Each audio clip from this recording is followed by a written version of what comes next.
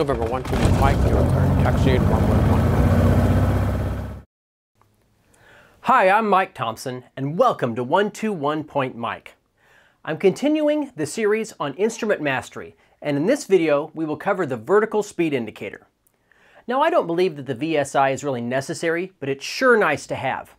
And I'm covering it now because we've just been discussing the other pedostatic instruments, and this is the last one is that part of that system. So, what's a vertical speed indicator? Well, it's kind of like what its name says.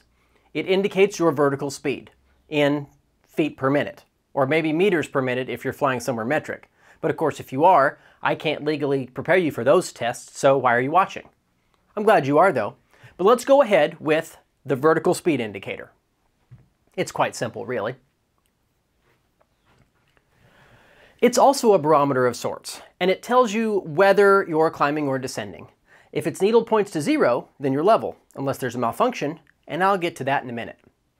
It's got an aneroid inside, just like the other static instruments, but on this one, the static source is piped directly into the bellows to give an instant pressure reading. Then, the casing is vented through a tiny little orifice that the air flows through at a predictable rate. This case is designed to leak. Yes, you heard that right. And this metered leak is a test question. This causes the aneroid to expand and contract instantly as your static pressure changes because it's directly connected to the static line. But the case lags behind a bit because of that little metered orifice that the air has to flow through. So when you begin to climb, the pressure inside the bellows drops, but it gets squeezed by the pressure in the case. But this pressure in the case is also leaking out, trying to equalize with the pressure in the bellows. And as long as you keep climbing, there's always a pressure differential, and so you're going to show a climb. If you climb faster, the differential pressure is higher, and so the needle moves more. This pressure lag causes the linkages and gears to move the needle on the indicator, and as long as you're going up or down, the pressure lag remains, and the needle stays where it is. Now, how is this instrument really useful to you though? Can't you just use the altimeter to get a sense of how fast you're going up and down? Well, yes you can, but it's not as sensitive and it doesn't give you a direct readout of your vertical speed.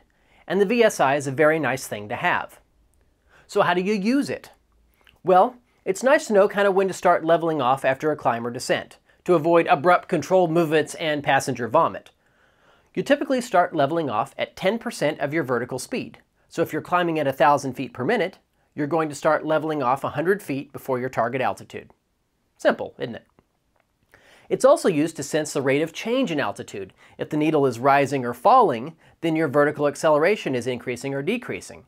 And this will be useful to you when you do your unusual attitude recoveries, because the goal, of course, is to get the needle back to 0. You're also going to use it during your climb out, if you need to hit a specific climb gradient to clear obstacles.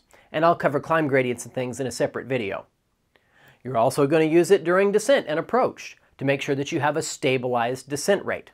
I typically use 500 foot per minute descent rates. And before you start to taxi, just make sure that it very nearly reads 0, and if not, just make a note of where it is and that'll be your 0. Of course, you might want to check it again right before takeoff. The only problem you might have with the VSI is a blocked static port. And if that happens, your VSI will read 0 and it'll stay there. It's an easy way to diagnose a blocked static port when you're certain that you're climbing or descending. And that's really about it. There's not much to this instrument like there is with the altimeter or the airspeed indicator, but make sure you go check out those videos if you haven't already. This concludes our discussion of the pedostatic instruments, and next we're going to do the gyroscopic ones. I hope this video helps you understand the VSI and how to use it skillfully. Now you'll know what you need for your FAA exam.